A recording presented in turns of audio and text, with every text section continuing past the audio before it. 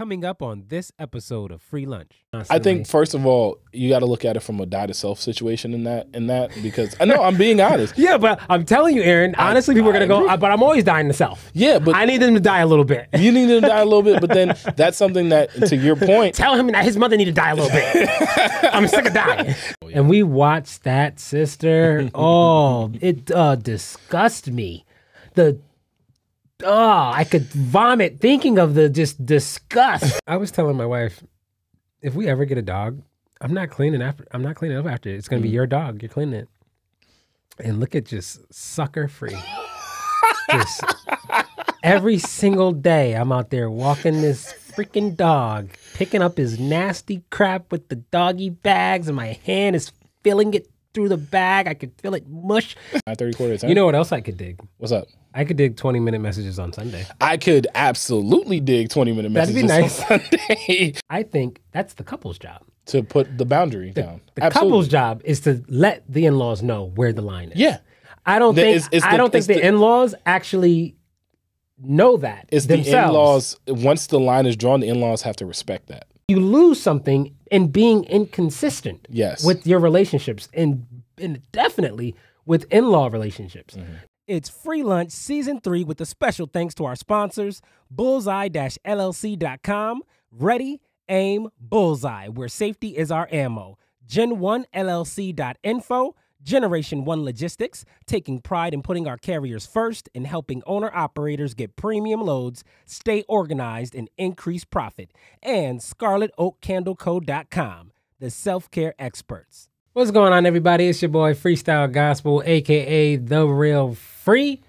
I want to reintroduce you guys to a former guest on the show, but now he will be, as we go into Season 3, a periodic co-host buddy of mine, because he's just so excellent with words. So, Aaron, what's up, Aaron? What's going on? I contemplated quite a bit before saying your name if I'd follow it with a hand clap, but then I decided against it. No, it's okay. I mean, the crowd gave me such a rousing ovation the last time I was here. But I have to explain this because, other people might hear this and be like, that's kind of messed up. But I had to go against it because when I'm on the show, every single episode, and I introduce me, I don't get a clap. So because you don't get a clap, I don't get a clap. Yeah, but it's only because of your role now.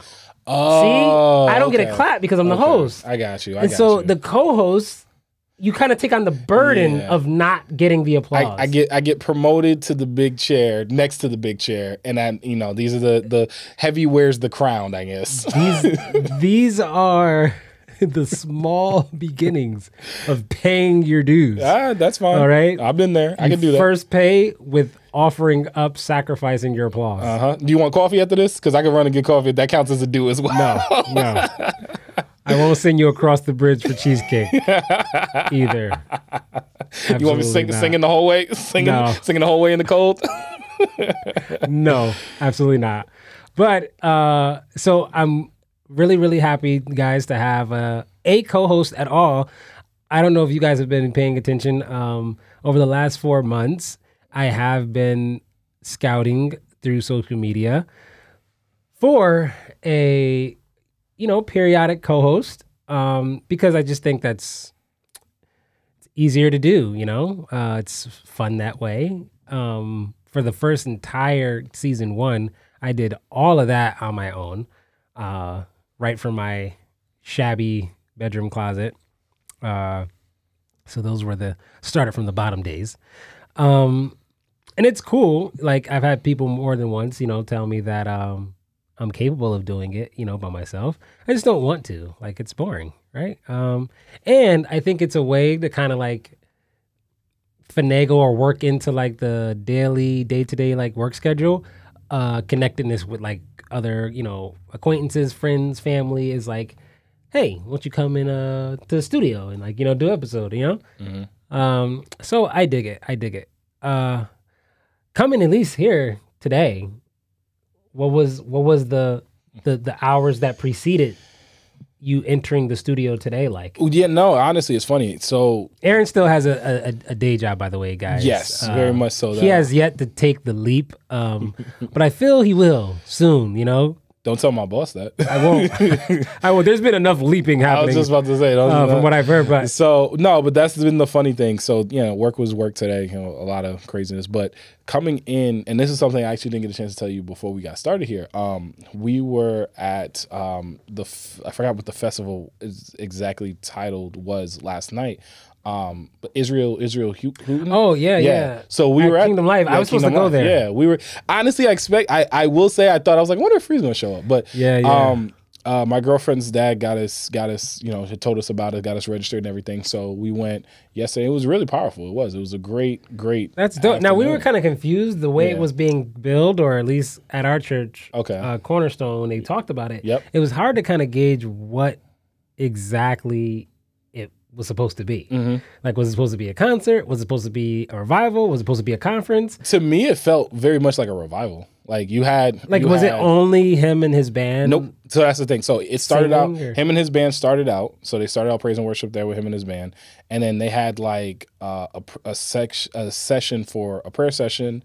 And then they had a message. And then after the message, then him and his band came back on for like the last like 30, 45 minutes. And then they played for like another, for the end of the show. But that's why I say it felt more like a revival more so than like a service or a conference. So it wasn't like any like preaching. No, there was, but it was quick. Like the message was that's the one thing I mentioned to Sarita afterwards that I found to be like interesting was like everything was timed out very well, to the point where it was like boom, boom, boom, boom, and even the message, as powerful as the message was, 20 minutes, maybe 15, in and out. I could dig it. Yeah, what I mean. So I said the whole entire thing. We started I think at 6:30 and we got out by like 9:30, 10. You know what else I could dig? What's up? I could dig 20-minute messages on Sunday. I could absolutely dig 20-minute messages. That'd be nice. On Sunday. Like, absolutely. There was the church I go to in Milford. I met someone who, at the time, I was working at the school, and one of the teachers, they told me that they, go to the same church as me. And I was like, but wait a minute. Don't you... the school that I was working at the time with this teacher is in Bridgeport. Okay. All right. So my church is in Milford. The school I'm working at is in Bridgeport. So the teacher, she's like, yeah, I go to your same church. I see you sometimes. And I'm like, but hold on, don't you live in New York? And they were like, yeah. So this person every day for work is traveling from New York to Bridgeport for work. Then on Sunday, weekend comes, and she's traveling for church. Now, this is my church. I've been going there like years before her for quite some time. And I love my church. I think it's a great church. But I don't think enough to travel. I was just about to say apartment, condo, like a house. Hour and a half, man. A tree house. Drive. Like, I don't know, man. Like, the church is within. That's what I started telling myself that. Like, I'm sorry. Like, how long are you willing to travel for a church service? 45 minutes. Because Stratford to New Rochelle was about 45 minutes on a Sunday morning. I still say negative. Well, here's the thing. I'm sorry. It was funny because. So you're now still doing that? No, we haven't done. We did that. Like, that's the church I grew up in. So that was when we did that. What's your travel like now? If you go to church on a Sunday, so Milford it's about 20, 30, 35 minutes, somewhere in that ballpark. I'm a 25-minute guy. Yeah, exactly. That's the max there. See, anything under an hour for me is okay. Yeah. Once we start pushing an hour, once we start pushing 50 minutes, that's where I'm like. Once we start pushing 30 minutes, I'm telling you, I'm looking for the online service. See, are you guys streaming? What are the options for streaming? I've been trying to think of I've been playing with the idea of, because, being in studio, recording the podcast and having like a visual element is so fun. It's really, really cool. The snippets or whatever, people that follow, the page at Free Lunch, shameless plug, right? Never shameless, but always a plug. Always a plug at Free Lunch on Instagram or Facebook, FRII Lunch. Or The Real Free. They're able to see little clips of video and see, a lot of the hilarious or funny moments we have in studio. But I've been trying to think of a mechanism for which to kind of show the entire video segment, right? But I kind of want it to be like exclusive or behind something special for the audience and the followers that are like really committed. Yeah. So a couple ideas have come to my mind, just as like you were sharing your hilarious stories. Was I thought about the Patreon? Yep. Right. The Patreon is always a really dope community. That's the first thing that came to my mind, to be honest. And those people who like, you know, sow seeds into the platform every month after month, as low as I think $5 a month, or people, you know, who are able to sow more up to $50 a month. And they've like thus far have been able to get, you know, their own different tier benefits that come with that. But I think the video would be like another really cool thing. So I was thinking like maybe uploading the content as like a private YouTube link, and then just only dropping the link inside the Patreon. So that was one idea. And then I thought of Spotify, because Spotify now allows you to do exclusive episodes. Well, they let you upload a video version of your podcast. Really? I didn't know that. Yeah, so people who are listening to your podcast normally already on Spotify, they could choose to listen to it still or decide to see an actual video of it. Oh, yeah, so that's definitely So that's cool too. That's definitely but I think I'm always like thinking about the fans. Like I really, really want to, and those, specifically the fans that are spending their money into the platform, sowing into, you know, the vision. So I think I might go with the Patreon idea first. Yeah. And see how that goes. And it might be like an exclusive thing with the Patreon. Like meaning an exclusive meaning like early access. See, that's the better word. Yeah, I was going to say not exclusive, but I'll upload it maybe to Spotify later for others to be able to, you know, on a mass level see it, but maybe Patreon getting early access, you know, first. Yeah, and I think that's a good model. I've seen folks do that before, especially with the early access, because if you have something, you know, and I'm like you were saying, this might be season 3. So, you know, fast forward another 6 months, you in season 20 and you got, you know, content for season 21, 22 already set up. Hey, if you're part of the Patreon, go ahead and do that. So, and actually, I mean, the seasons go, you know, a full year, 12 months. So season 3 will be from March 30th. Now, you know, this month, till March 30th. Next year, 2023. So I'm looking forward to it. I'm also looking forward to the painting back at home to be done in the nursery, as we prepare for my baby girl. Oh, I was gonna ask. Congratulations! Nice. Yeah, we found out the gender this past weekend at the gender reveal. So I'll have my 4th girl. Oh, wow. Very nice. Very nice. Yeah, we thought, you know, it might be the time, you know, for me to spit out a boy, you know, still, or produce one. But it looks like I'm a girl dad. Yeah, no, dude, those are the best. Girl dads are the best. I mean, granted, I'm one of 3 boys, but like, I can tell you right now, the softest I ever see my father act is when it comes to my sister. Yeah, see, that's the thing. I'm not, people think because I'm a girl dad, like, because I have all these girls that I'm like soft on them, and I'm not. I'm not that dad. Okay. But what's ironic is that, and they're all daddy's girls, like, so they love the heck out of me. So I guess when people on the outside looking in see that bond or connect, they just go, "Oh, he that's because he must spoil the heck out of them." And I'm so the opposite. Like I parent the same across the board. Like even with my son Xavier. That we have, you know, through the marriage, that my wife, you know, brought to the marriage. He's 11, so he's the youngest out of all of them.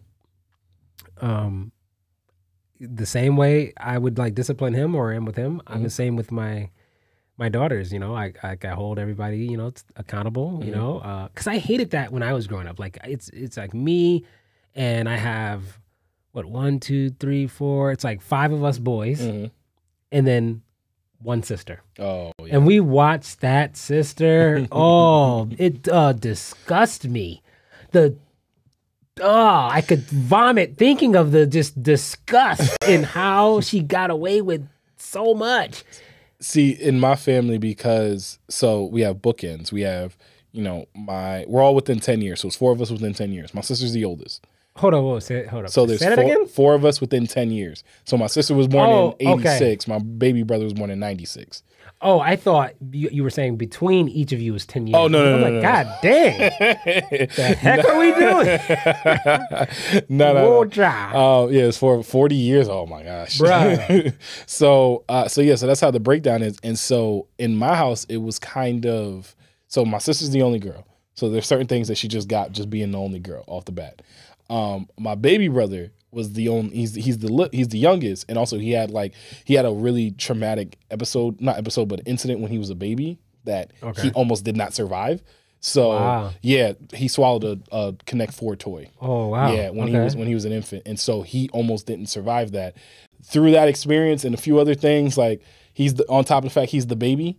You know, he got away with some things he probably shouldn't have gotten away with. And so, I mean, when you look at it from that context and that scope, it's like, well, I mean, yeah, he's gonna get away with the occasional thing. Yeah. So you know what? But I think the kids that are at the like bottom of the totem pole, like the young ones, I think the only reason why they end up getting away with things is really because out of just sheer natural parent exhaustion.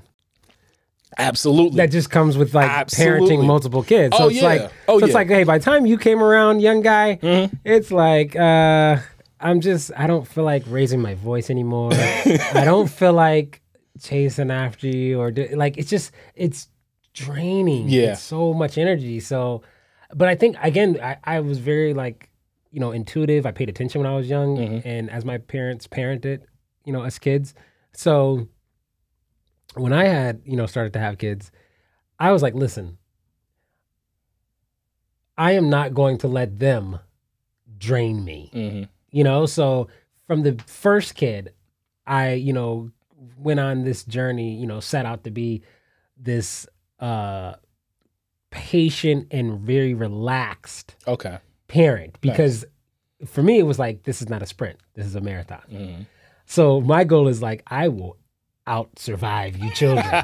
Like, you know what I mean? And like, not like in a like life or death sense, but just like it's when it comes to like gray hair. My energy. Energy. Oh yeah. Like I am not going to let you children suck me dry. Do you know how many years I heard my mom say I got 4 gray hairs? And she would say Jessica, Aaron, Matthew, and Daniel. Man. Those are my 4 gray hairs. Nah. Like, funny, obviously for fun, but it is something that, now I don't have any kids, but this is something that I've heard from my friends that do have kids, or even just like conversations that we've had with you. And like I said, the way my folks kind of went about it, it is definitely like, and my sister would say this to her. She was like, I was the test kid. Because she was the first one. She's like, yeah, I'm the test kid. She's like, by the time they got to you, I'm the second oldest. So she's like, by the time they got to you, they kind of had some things figured out. You were the first boy, so they had some test stuff with you too. Yeah, but other than that, by the time they got some, Matthew and Daniel, they had it. So it's coasting. It's exactly coasting in a way. And it's like, you know what? You guys are all right. You'll figure it out. So what is what would you say is with you not having kids yet, what's as you look forward or look ahead and see yourself having children, what do you imagine will be amongst the hurdles for you? Like just as an individual and seeing yourself, how you are today, present day, the things about you, your characteristics, your personality.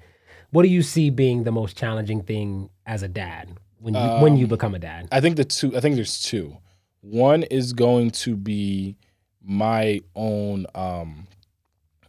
frustration. Like frustration level for me can get fast. So like, patience. Yeah. Patience is the word I'm looking for. So patience, I'm gonna have to learn a little bit better patience. Like I feel like my threshold, if 10 is like, okay, we can keep trying. We can keep trying. 1 is you ain't get it the first time. I'm going off the handle. I'm somewhere in that like 4 to 6 range, and I need to be in that like 8 to 9 range. Yeah. You know what I mean? So I think that's one of the things. But I've heard that comes, not immediate, but it comes like because it's your child, you love them, you want to. And I think that's one. And also I think, and this is something. Well, I think it's one thing that comes, not necessarily because it's your child. I think my opinion, I mean, it might be an unpopular one, is that it comes with intentionality. Like, I don't think it'll just naturally come just because it's your kid. In fact, if I'm honest, sometimes I think as parents, we can get frustrated or, lash out, with our children in certain ways, probably more, and find ourselves being more short or more easily frustrated with our children because, in fact, it's our children. Yeah. Like, you feel some sense of like, you should be better because you're an extension of me. Yeah. Right? Okay. Like, so if you're not getting it, my child, like I envision you would get it when I had an offspring, right? It's like you could actually find yourself more easily frustrated because then, you then go out and, maybe you're a teacher or maybe you mentor and you work with other people's kids and you find yourself being able to be more patient. Yeah. And you're like, hey, why am I freaking going off there? No, and that's an interesting way to look at it because it is. It's like that extension of yourself, even though, this is still another person, but it's like this is, your other person. You know what I mean? So I think that's one. And I think the other thing for me, and this is something that I hope I get better at by the time I have kids, or my kids are going to force me to get better at it. Time management. I'm not a great time management person at all. I'm a very, like outside of the handful of things that I do have to be on time for, I'm very much just like, like I'll be there. Like I'll show up. Like they know I'll be there. Like that kind of thing. So, are you saying that you say things like, yeah, they know I'll be there, and then you don't be there? No, I'll be there. I'll be there, but I might be there, within an hour of it being over. Like I'll show up, get a plate, and be like, all right, cool. You saw me. All right, cool. I'm out. So I am the show up guy. I am the show up guy. I at least showed up. They know I'm gonna show up. You wave your finger at the friends that didn't even show up. I am the show up. I will show up. And so I think that's one of the biggest things is like time management for me, and understanding. Like I look at how my folks did it. Like I said, there were 4 of us within 10 years. Me and my brothers are 2, 2, and 2.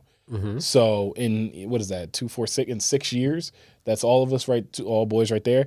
And the way that the time management had to go to make sure somebody was always home, to make sure that if we had a game or something or a practice we had to go to, like I remember, I was just talking to I was talking to Jared about this, because he was laughing because he's got 2 kids, and he was talking about how it would have been like with 3 kids, and I told him like I remember when my mom was coming home from work. My dad was home. My mom was coming home from work. I had a baseball game on one side of Stratford. My brother had a baseball game on the other side of Stratford. My baby brother had another game on the other side of Stratford. Messing with me, none of y'all would be in baseball. all within about I think like a 20-minute span. So it went, my dad drove me first because my game started first. He dropped me off like a half hour before the game. Parents, as soon as the parent showed up, he was like, all right, cool. Somebody's here. Go. and then from there, he went to my other brother's game, dropped him off at his game, went to my third brother's game, went there. My mom got off of work, went to my brother's game, met up with my dad. They changed cars. Then my dad went to the other brother's game, picked him up, came back to my game, saw the end of my game, picked me up, and then we all went home. So like that time managementness, that's the part where I look at it like, yeah, I'm gonna have to learn that. Wow. Yeah, no, that's amazing. Your parents really loved you guys. Oh yeah, no, I got that. I do. I love my parents. They did a lot for it. They did way more. I'd be like, I'm sorry, kid. It looks like this season we won't be playing baseball. Like, I heard track is nice. I heard everybody's all in the same place. Forget track. Hey, I hear the backyard's looking real nice. I just put some. You see that tree? That tree is out there. You know that tree. Promise I'll fill in all the patches in the yard this season. Yeah, man. Oh man, I am so freaking exhausted, bro. Yeah. I just can't shake it. I'm drinking all this tea. Yeah. I'm trying to get the caffeine in me, guys. I've been painting for 2 weeks. Are you almost done though? You got to be almost done. You've been painting for 2 weeks. No, because I suck. No. It's because I'm not a painter. I'm a serial creative, right? Okay. I do a lot of other things. Okay. It's just painting is not one of them. Painting walls. I paint art. I do that. But yeah, man. And it's my second room in my defense. So it's not been 2 weeks painting one room. Oh, gotcha. Don't make me look that horrible, Aaron. No, you see, I'm not gonna lie. I was trying to lob it up like, okay, you're almost done, right? 2 weeks, and you're like, no, I'm almost done. I'm almost done with my second room. Nice. Yes. So thank God, I've been having the young daughter of mine help me. After school, hurry up with that homework because we got more painting to do. That sounds about right. All right, hurry it up. Oh, okay. You got dishes also. All right, hurry up and do those dishes. And then come help me paint. I was gonna say, and it was funny because I was the kid, and this also kind of puts a little limelight into how I acted as a kid because I was definitely I wasn't gonna say I was a squirrely kid, but I definitely was the kind of kid that took advantage of certain situations that I had. So like if that was like, oh, do the dishes, I would make sure that I did the slowest dishes because by the time I'm done with the dishes, dinner's ready. Aaron couldn't be my little brother in the house because I would have saw all through his game. And he would have took his time. He would have still took his time with the dishes. But you know what happened next when Aaron came back into the bedroom? Aaron would have got these knuckle sandwiches on deck. See, that's the best part about it. I'm the older brother, so my brothers couldn't say nothing to me because I'm the older brother. So that's how it worked out. Because otherwise, it was not a smooth game. It was not a. You could tell right as soon as you saw it. Be like, it don't take no doggone 5 minutes to clean a fork, bro. He was that kid, y'all. Yeah, I was that kid. Yeah, I was that kid. I grew out of it though. I grew out of it. Yeah. Says he. That's what he's claiming. He's grew out of it. I gotta talk to wifey, see if that's true. Well, no, and she'll side. I'll be like, is Aaron still taking 3 hours to do the dishes? No, what she'll tell you is that I don't take 3 hours to do the dishes now, but when I do the dishes, he's trying to get out of his bay-do list. Okay, maybe I might still be the You said the Bay-do list, and as soon as you said it, I was just like, well, actually. Yeah, jogged his memory. Yeah, there are sometimes, I don't mind walking the dog, but washing the car, I mean, that might be a little. Bro, let me tell you, man. Look, when a guy loves his girl, man, it's nothing more powerful than a guy's love for his lady. Listen, my wife, she's got me picking up this daggone dog's crap, taking this dog for a walk on the regular every day. And guys, when I tell you, I grew up with just, I feel like I might even have like a clinical dog poop phobia. I don't know. Yeah. But it's just the most gross thing, man. And I was just like, excuse me. I was telling my wife, if we ever get a dog, I'm not cleaning up after it. It's going to be your dog. You're cleaning it. And look at just sucker free. Just every single day I'm out there walking this freaking dog, picking up his nasty crap with the doggy bags, and my hand is feeling it through the bag. I can feel it mush in my hand, and I'm looking at myself and going, you sucker. No, but the best, you're leaving out the best part, because when y'all come back inside and the dog like hops on your lap, you're just like, all right, you cool. You leaving out that part, because I know how it goes. Heck no. Oh, no? I despise that dog with the passion. You know what? Honestly, if I'm honest, I love to hate him. That's all. We have a love-hate relationship. Okay. It's because of the crap. Yeah. That's a pretty solid wall, because I mean, that's the thing. Even as a kid, like I love dogs. I love dogs. So like when I walk Cody, the little Chihuahua that we got, oh man, me and him, we be bonded. I be talking to him. Chihuahua. I said we be talking everything. I be like, yo, being a Cody. guy of such large stature, yes. I wouldn't see you as a Chihuahua guy. It is probably the funniest thing when I'm walking that little dog, like in the condo, and it's like me, my big self, with this little tiny dog, and the dog is like la la la la la la, and I'm like yay, like I'm right behind him and everything. We're like in lockstep. Wow.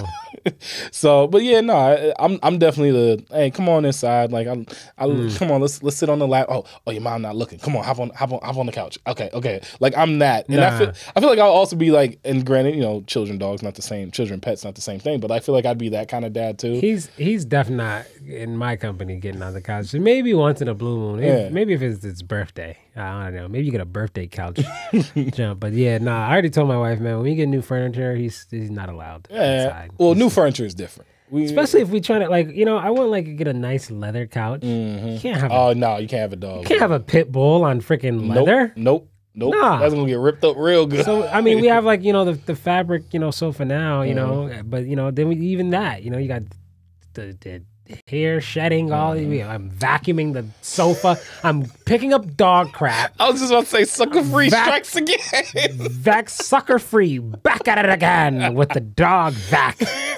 That's right. And I feel like every moment I'm doing this, the dog's just grimacing at me like, yeah, you might be headed to the house, but how's that crap feeling your hand, Free? Huh? You like that? It was like, oh yeah, I had extra. I had extra for dinner last night. Wait till the morning. I got you. Dude, and then the wintertime, taking them out early in the morning, you know that you could see the steam coming because it's so cold outside, right? The steam's coming up from the crap. Oh my God. I will say. So now my hand's extra warm through the plastic bag.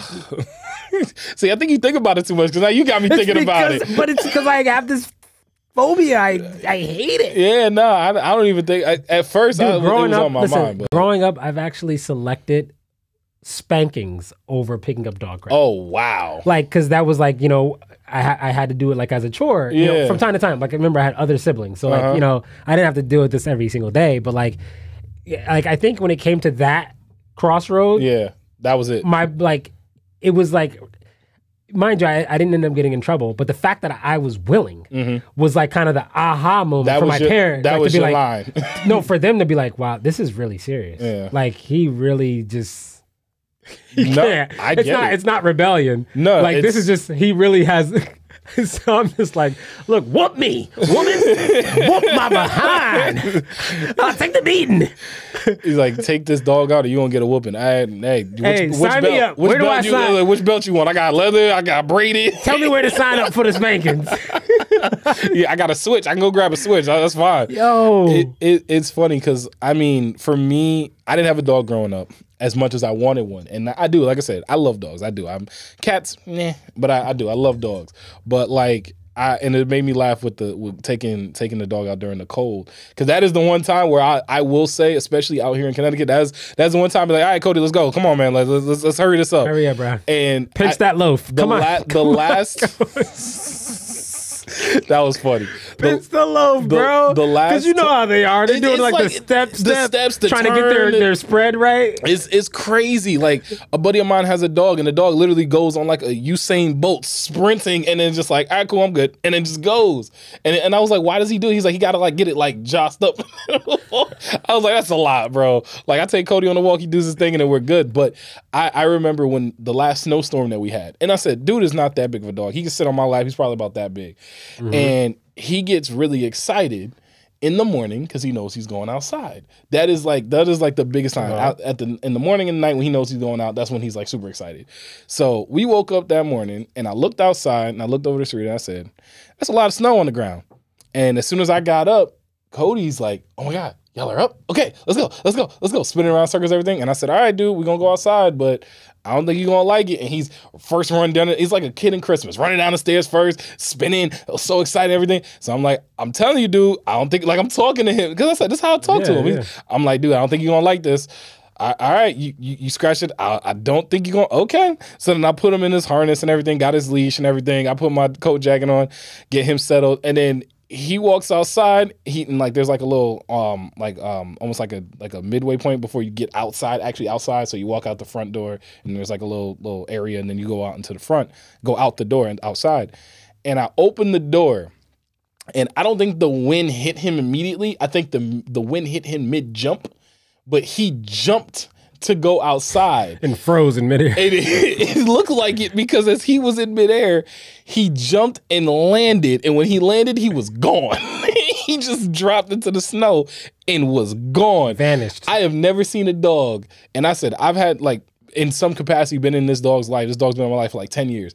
I have never seen him and as soon as he hit the snow, he got up, turned around, and jumped right back in the house and was like, you tried to warn me. Yeah. I wasn't feeling it. It's not. So yes, I'm with you when it comes to the cold and taking the dog out. That's the only time. He said, you didn't try hard enough. You didn't try to save me hard enough. No, you was just too excited. He was too excited. So sometimes you got to learn that lesson. You got to learn that lesson. Man. Nah. I've been trying to, aside from painting or finishing all the painting, getting ready for the baby. Yep.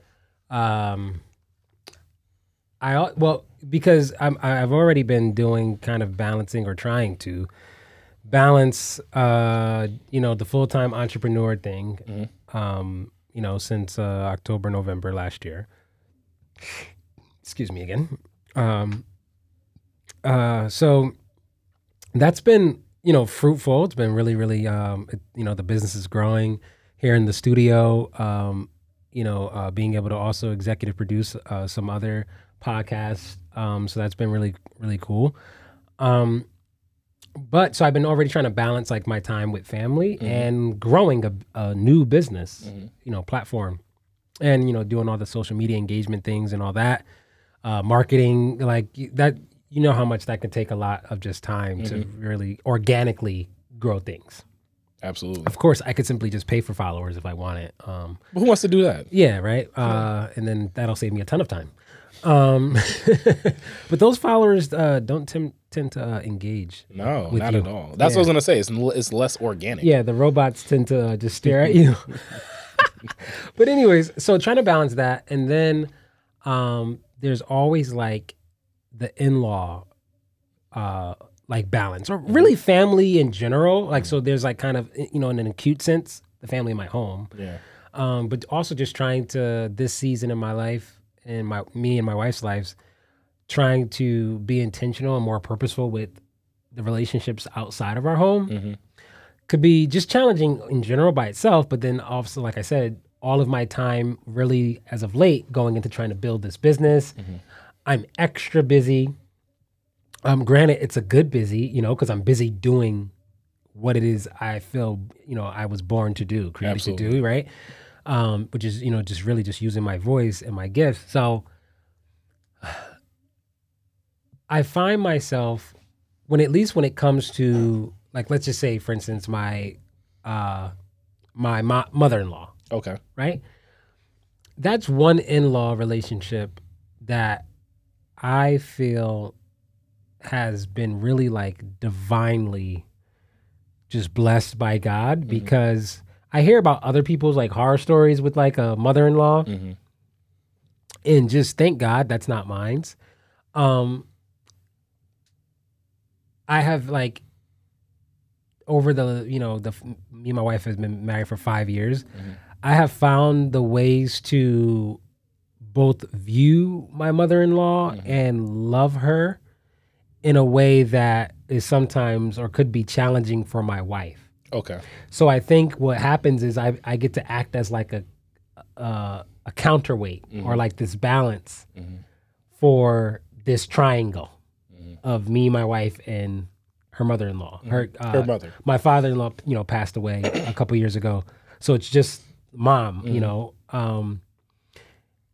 and I think that's what, I had some people, some of the followers, they commented, when I, do my topic gathering from social media that they, wanted help or wanted this, us to discuss, the in-law dynamics and how to deal, quote unquote, deal with in-laws.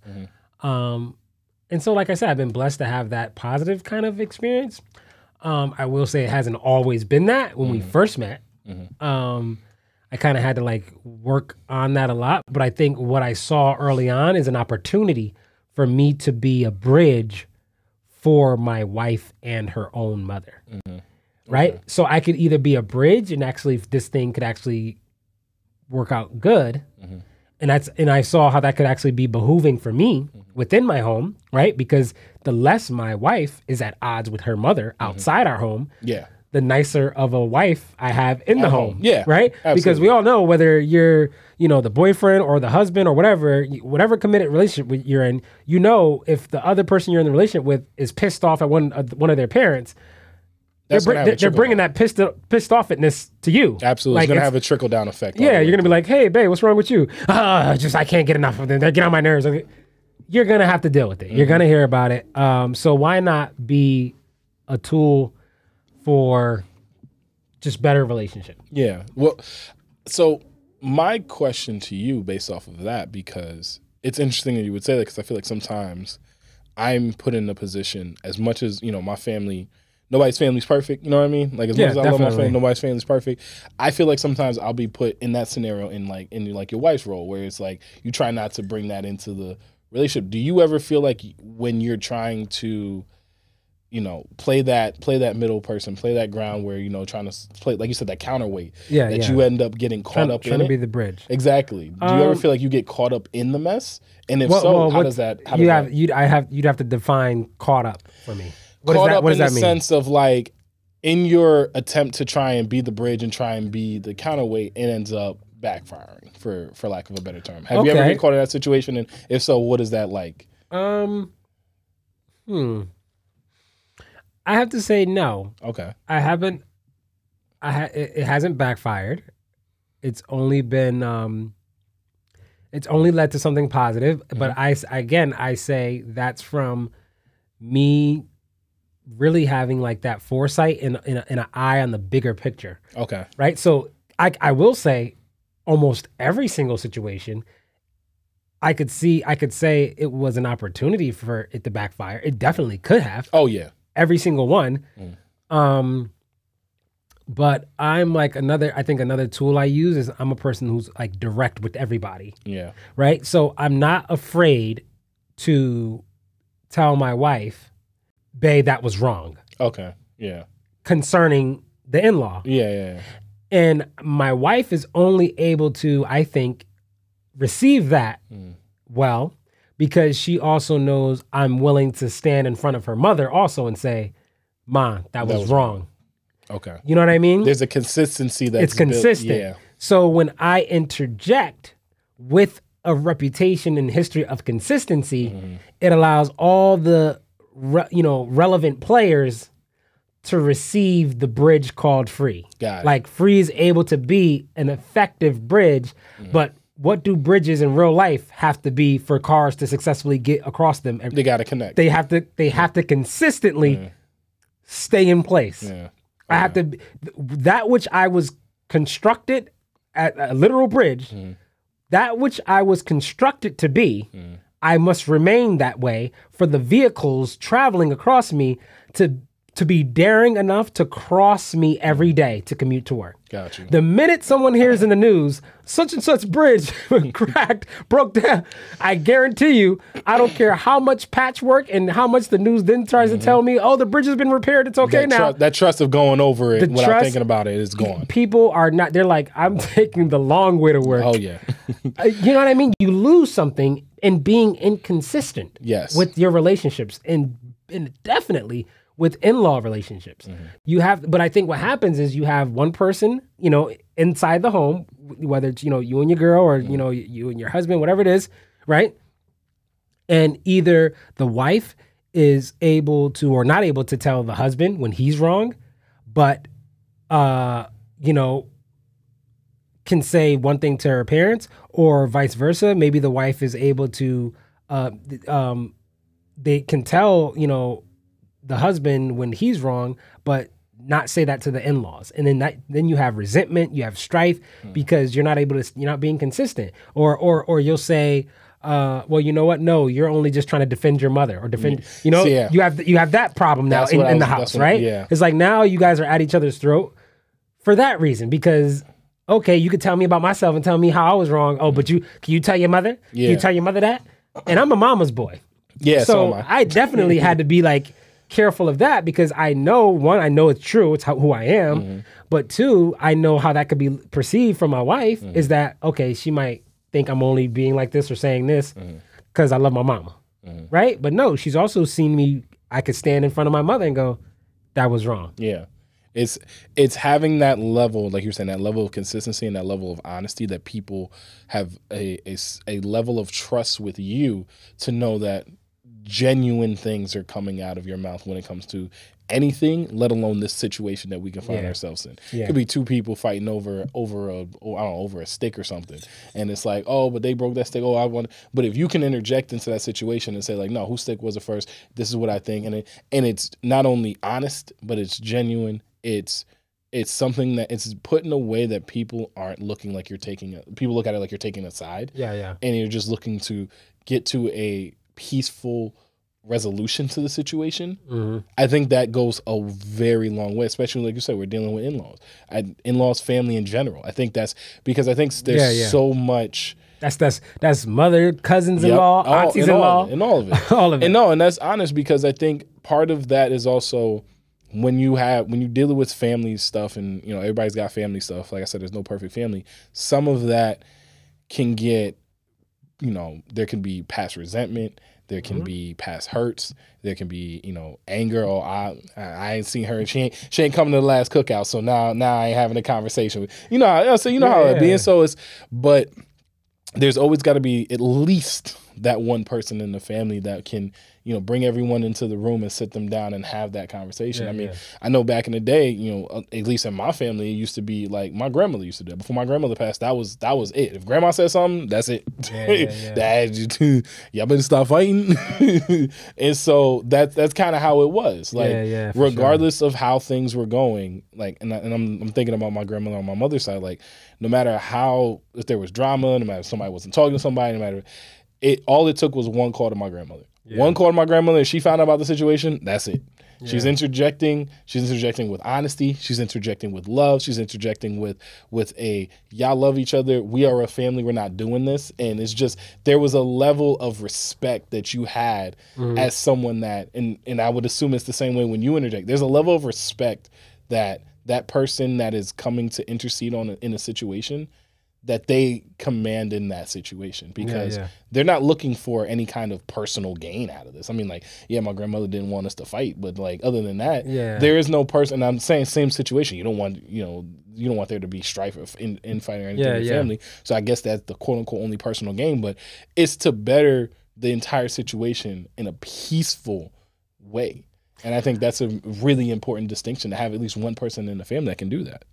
Well, I think I'm trying to think of what are the like hiccups or hurdles people are having in general when it comes to dealing with in-laws. When people were putting this topic in the chat or in the comment section, I want to kind of, because they didn't give me details, right? Like, so I kind of want to try to think of what is it that they're actually looking for or needing help with.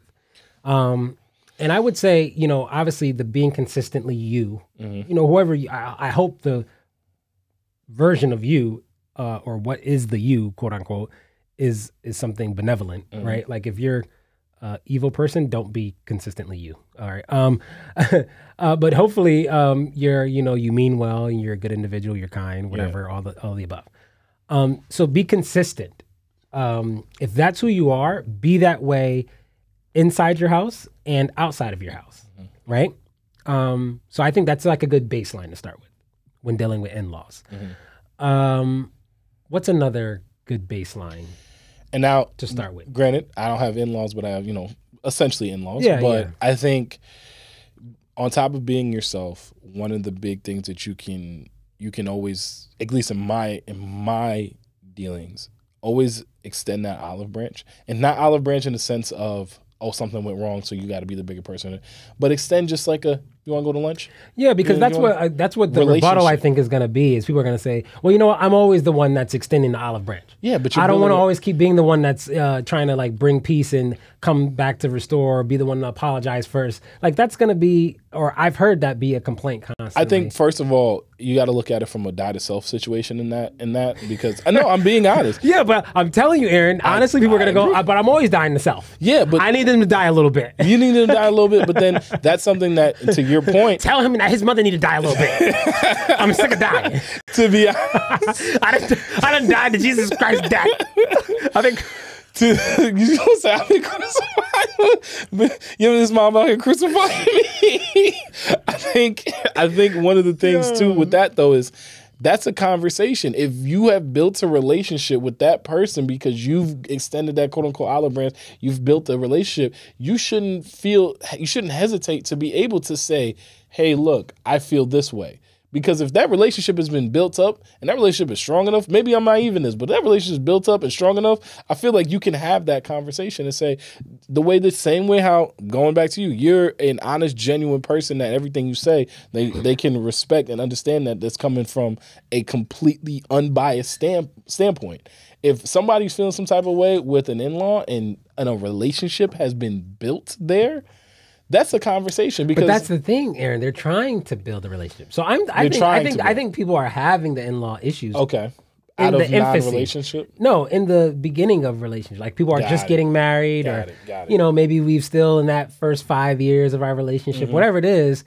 So they're trying to build that. And I think the pitfalls are the hindrance to building that, right? Okay. So we're going, what are the building blocks needed to build the healthy in-law relationship that you're referring to? Got it. I think you're on the other side of that. I've already crossed the bridge. I'm talking about how do we get from the beginning to the other side? So being consistent, I think being honest. Yeah. Right? I also think that comes in with consistency. I think that goes hand in hand. Yeah, like, all right, being consistent, being honest.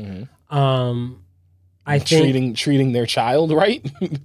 I think that goes a long way. Yeah, I mean, but see, then, all right, if I had like some words of advice for the in-laws, right? So this is for the parents, right? Not for the couple. You have to. Wow, as I literally just got ready to fix my mouth to say those words, I retracted them and found a reason to do so. I wasn't gonna say. The in-laws have to know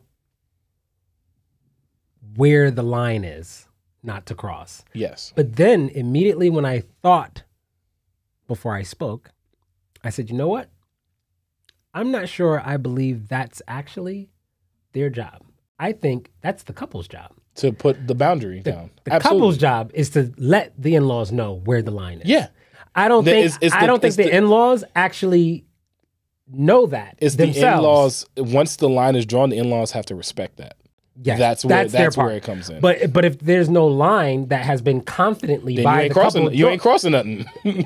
Exactly. The line is blurred or non-existent, and so then you have couples who now get upset with the in-laws because they're crossing the line. Well, did you communicate what the lines are? Because a lot of times in the beginning, infant stages, there's a lot of just feeling out where the line is. Yeah. And so it's no offense meant.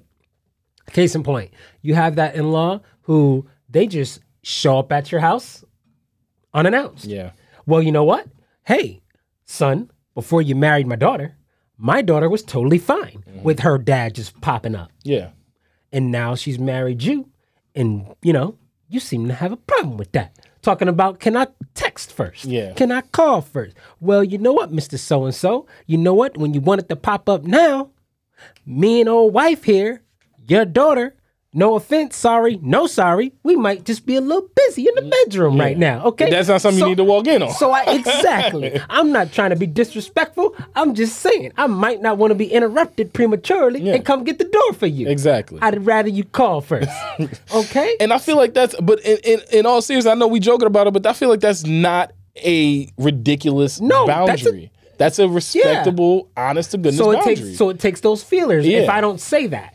It first takes the dad showing up unannounced one time, and now it becomes, will I be courageous and bold enough to say, hey, no big deal, what I mean, it was cool, today, what I mean, we was home, like, we always love seeing you, pops, but next time, could you just, give me a call, because, I mean, I don't want to, us not be here, you come all the way from home. Delivery is very important in this situation. Delivery is incredibly important because you can't come at 1,000 miles a minute and not expect there to be tension. You got to be able to kind of, even the way, because at the same time, there is still a respect that has to be given to the parents of the person that you are with. There's still a level of respect that has to be. Now, there's a level of respect they have to return to you, but energy is going to meet energy. Yes. If you come in at a 10, they're going to meet you at that 10. And not only that, it's going to cause tension because they're going to go back to their child and be like, so what's going on here? But if you are respectable about it, you act like a 2 and just, direct. Not overly stern, but honest and straightforward about it. Yeah, they're gonna, and at least in that situation, I can't think of a man alive that wouldn't respect. Like, all right, that makes sense. I apologize. It makes sense, and then we go from there. But that clear line in the sand has to be drawn, and that doesn't necessarily mean it's a negative thing. It is just a honest to goodness boundary of, I understand this is your child, but this is my husband. I think this is my really wife. Takes this that, is somebody that it takes that boldness to speak and say where that line is. I think it's a boldness that if I had another word of advice for the couples and, trying to navigate your in-law relationships, it's going to take that person who's in the home with you to encourage your boldness. Yes. Right? Like to know that they got your back in that. Right? So if I'm speaking to, I'm ready to like boldly let my, girl's dad or, my wife's, dad know where this particular line is, right? In total, like, humility and respect. I need my wife inside the home backing me on that. Exactly. Not like I have the conversation with dad as he's leaving from the visit, right? Mm-hmm. I come back inside, the rest of the day goes smoothly, no issue. And then later on, the dad calls his daughter and is like, what was that? Hey, you know what? Free told me, that, he really didn't like me popping up unannounced. He didn't appreciate Yeah, he didn't appreciate that, right? And then all of a sudden, wife's like, what? I didn't know that, Dad. Or I don't mind. And then now I got the wife coming at me, right? Yeah. See, there's that split. Mm-hmm. You know what I mean? So the couple have to be on the same page. Mm-hmm. Find their boundary together as one, mm-hmm. and then now present on a single front. These are the boundaries to the in-laws. I think that's a healthy beginning. Granted, in-law dynamics and dealing with in-laws is like an entire probably 2+ hour episode in itself. I think, but we could get some in-laws on here. Bruh, we could just give the kind of foundation, some couple foundation pieces, and I think those are a couple good ones. Being consistent, being honest, and you letting the in-laws know where the lines are. They will not. They're not going to know. They're not going to know. They're not going to know unless you put that down. Yeah, they're not going to know because everybody's different, mm-hmm. And everybody's line is different. It's not something like, we can't say this is like a social norm, right? Because families are these little kind of like micro societies, unique micro societies mm-hmm. in their own. The inner workings of families are not necessarily the same in every single family on the planet. Yeah. Right. So we can't take social norms and overlay them over the families we get married into go, this is the norm for all families. Like, no, bro. Yeah. Like, you know what I mean? Like, you walk into an elevator, you instantly step into the elevator and turn around and face the elevator doors. No one walks into an elevator and stares at the back wall. Not gonna lie, if I ever got into an elevator, somebody was staring at the back wall, I'm getting off of that elevator. But why? Because that's a social norm. Yeah. It applies really to everybody, mm-hmm. right? So we can't think of, when we think of marriage and doing family together with new, families that we're married into, we can't go, well, what I would do in my family mm-hmm. is this. I'm gonna expect the person I married into, their family should think the same way. No.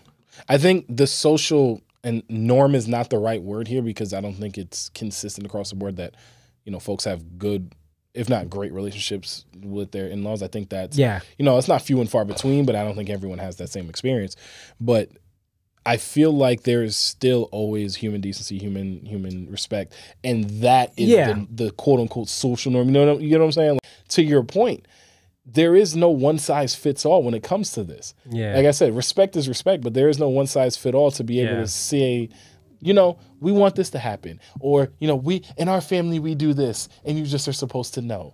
That's not how it works. I mean, and that's where it goes back to what you were saying, where it's like, when you're together and you come with that united front, it goes a long way for the respect factor from the in-laws because they're going to say, all right, this is someone that's taking care of my son. This is someone that's taking care of my daughter. This is someone that, I have to respect their relationship, their marriage. I have to be in that place. And not only that, I'm respecting that line that they're putting down. And from their perspective, it's like, I don't want to be disrespectful to this person. This is someone who raised the person I'm in love with. We just want to make sure that, we are on the same page. And that's what it boils down to. That's really what. Now, granted, I will also say that as a caveat is I don't have in-laws. So I will say that as a caveat. So these are just how I've interacted with, like I said, my girlfriend's parents who I've known for over 10 years now. So I think, like I said, our relationship has been great. My mother loves... You've already been building that relationship. So you're exactly. At the point where you actually become... officially, they become your in-laws, it'll already be groundwork that you've already established yourself as a person who's consistent, who's honest. That groundwork was awkward at first though, because I was like the first dude that she brought around her family like that. So this was a new experience for her family. Yeah. And that's something that I had to think about in my head. Like, to be fair, like I had girlfriends in high school and stuff that like met my parents. So like in my head, I was like, oh, this is like a thing. But like there was a legitimate level of hesitancy because she didn't even know how her folks were going to act like towards me. And I looked at it like, yeah, I met parents before. It's not a big deal. And like her parents, no, to be honest, again, I've done this before. I've done this before. It's something like. Bring them in. Let's see them. I've done this before. The bring them in was great, but it was, and it's funny because I don't think I looked at it from that point until I got closer with her dad and closer with her mom and everything like that. And like I love her parents; they're really great, but I can tell. There was a time period for them to get comfortable with me. And that's something also that was, as I look back on it, interesting to see because they were, always nice, always cordial and everything like that. But there was definitely like that period there. I don't even remember how long it was where it was just like, all right, we acknowledge you as the person who's dating our daughter, but who are you really? And that kind of aspect of it. Yeah. And so I had to be, not only cool with that, but I just, I was genuinely myself. I was genuinely consistent. I was genuinely honest. Yeah. And I think that went a long way because, we're still, here we are. And they, I haven't gotten thrown out like Jazz. Like, you know what I mean? Like, exactly. I mean, her dad's about the same height as me, maybe a little bit taller. So he could have thrown me out like Jazz. So I guarantee you, 10 years in, he done sized you up already. If that boy ever getting messed up, boy. I mean, so and I don't want to take too much longer on this on the night, but I wanted to ask you, down the road when your daughters bring home someone, and how have you thought about that, and have you thought about what that from when not just you having the in-laws, but now when you become the in-law, has that thought crossed your mind, and what's that been like? Yeah, it has because I have my oldest is 18. Okay, and she's she has a relationship with a young man, and at least I don't know, these things evolve with kids these days, this young, like every day. So the last I checked, you'll find out in a little bit. Last I checked, right? Yeah. But so I like to. With my kids, I'm really kind of this not overwhelming or overburden some like parent, like at least when it comes to that age. And I've discussed with my kids in like the recent years what life between us would evolve into as they got older. I've told them things like, we'll have less pep talks, less unsolicited pep talks from dad. Unless you need one, unless you come to me. But as you get older, I want to be kind of this like less overbearing or invasive entity in your life. I want to be established in your life as a point of consistency, a point of strength, something that you can return to. Because I'll always be there, right where you left me last. Not something that's always following you, not something that's always inquiring of you. Or, you know what I mean? Not a helicopter. Yeah, trying to like just gently, gradually let go over time and let you evolve and be whoever it is you're going to be. So yeah, that's been that. But that's definitely because, the kids are getting up there in age. Like I got the 18-year-old now. In July, I'll have a 16-year-old. My later at the end of this year, my youngest daughter will be 13. I'll have 3 teenagers, man. Good luck. All girls, right? Yeah, that part luck, too. man. So it's like, I think because just me being raised by a pack of women, and having all girls, daughters, I think it's allowed me to really just, as a man, be just really balanced in my just emotionally in my thinking. But, still very much, a man's man. Like, so, Any dudes out there that get it messed up, twisted with my girls, you know. Yeah. I was just about to say. These hands for you. I was about to say I was laughing. Got these knuckle sandwiches. I was laughing when you said the size them up, because I remember every single dude that, now, like I said, my sister's engaged now. Her wedding's coming up in June, and like I remember every single dude that like dated my sister between like her like senior year of high school, graduating through college and everything now, and every time my dad met them, my dad would turn into Mr. Johnson. He was Mike to that point, and then he was Mr. Johnson. Yeah, man. And then the size him up and all that stuff would come, and I'd be like, all right. Yeah, man. Yeah, Mr. Elliott, man. That's how you doing? How you doing? And I got to bring the bass out of my voice.